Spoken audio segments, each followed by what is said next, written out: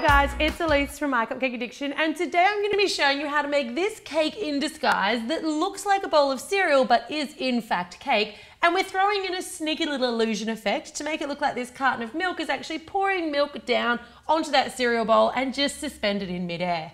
Today's video is part of a collaboration with some other awesome YouTube channels where we're all taking Cinnamon Toast Crunch and coming up with some really cool recipes to celebrate Cinnamon Toast Crunch's 30th birthday. In keeping with the cinnamony theme, the cake that I'm using today is our cinnamon spice cupcake recipe, and I'm pairing that with our cinnamon spice buttercream frosting. I'll leave a link to the cinnamon jelly donut cupcake video down below, which is where you will find the recipes for both the cake and the frosting. I've got some red candy melts, and of course I've got some Cinnamon Toast Crunch cereal. I've got a little bit of white fondant, two 18 gauge flour wires, which you can buy at most cake decorating stores. This one here's a balloon stick. It's got the little plastic cup on the end, and you can get this at most crafty type party supply stores. I've got a serrated knife, a spoon, a butter knife, a small spoon, a paintbrush, I've got a little bit of plain water, and I've got some cotton wool balls. I've also got an empty clean and dry milk carton. Try and pick one with a relatively nice looking pattern on it, and don't get the cheapest one on the market or it'll make your cake look cheap. I've got some non-stick spray, and I'm baking my cake and making my shell today in a silicone pudding bowl. So this is basically just a flexible silicone bowl. I've also got a cake board, and my cake board I have covered in fabric today. So normally I would ice these or leave them plain, but I just bought some nice red checkered fabric, sticky taped it straight onto that square board, so I've got that really nice kind of tablecloth look for underneath my cake. To prepare your pudding bowl and bake your cake, you just want to give it a really nice, generous spray with either a non-stick spray, or you can just grease it with some butter. Scoop your cake mix in, and it should take the entire cake mix, and you want to pop that into a moderate oven for about 40 minutes or so until a skewer inserted in the middle comes out clean. While your cake's cooling, clean and dry your silicone pudding bowl, and then you want to scrape in about half of your red candy melts. I use nearly a whole packet here. Use your spatula just to scrape the melts all the way up the side of the bowl to do a thin, even coat. Pop that one off into the fridge to set, and then we're going to give it a second coat. So what you want is two nice thin even coats rather than one big thick chunky coat. When your first coat's set, scoop in almost all of the remainder of your candy melts, but just set a little bit aside because we're going to need that to do a little bit of gluing. You need to work quite quickly on this second coat because it will start to set when it comes into contact with that cold candy melt, and pay particular attention to making sure you've got plenty of chocolate up around the top rim of your bowl. That one goes back into the fridge to set, and when your cake is completely cool, it's time to do some carving. So I find with these larger, deeper cakes, I always get sort of a crispy edge or a browned edge, and I like to carve that off.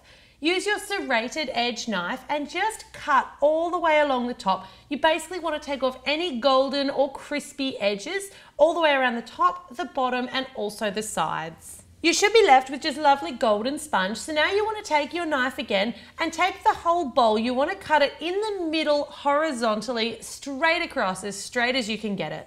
Once it's set, to remove your bowl, you need to peel the top edges of your silicone away from that candy melt to kind of release the suction.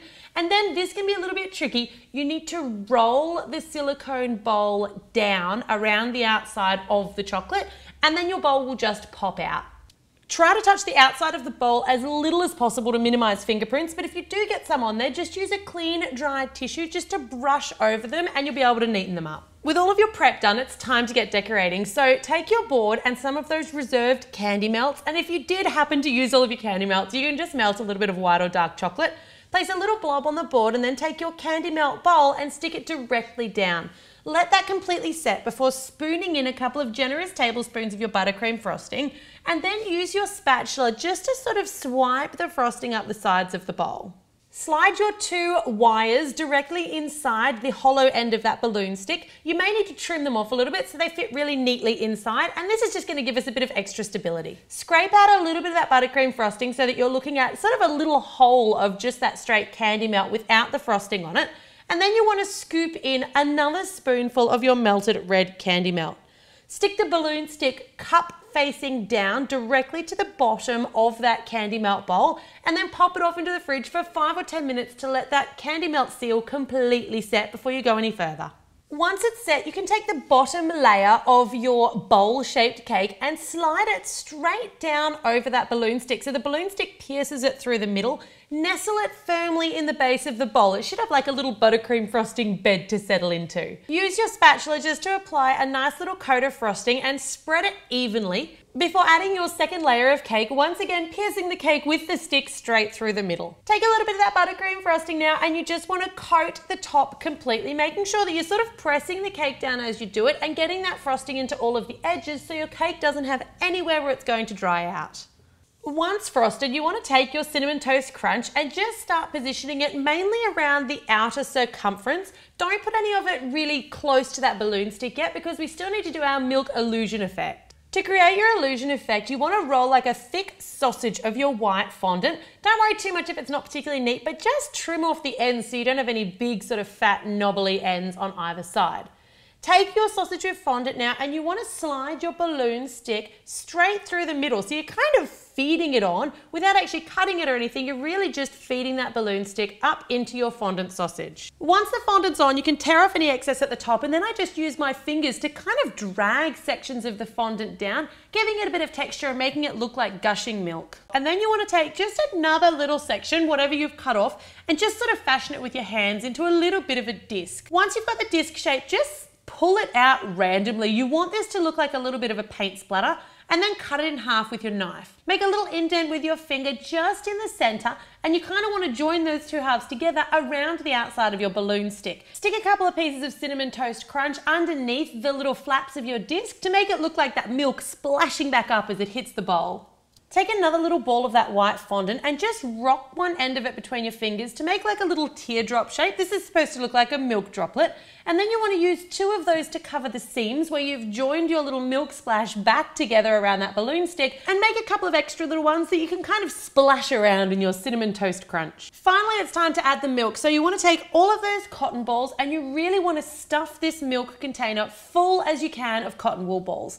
Once you've got it stuffed, they're actually going to be what holds the stick in place once it's inside. So take it, find the best angle, and your balloon stick will probably have a natural lean to it. So try and go on that same side that the balloon stick is leaning to. And then just shove the milk carton straight onto that fondant balloon stick. You'll sort of feel the fondant find its place in there, and all that cotton wool will let it in and then we'll sort of hold it in place.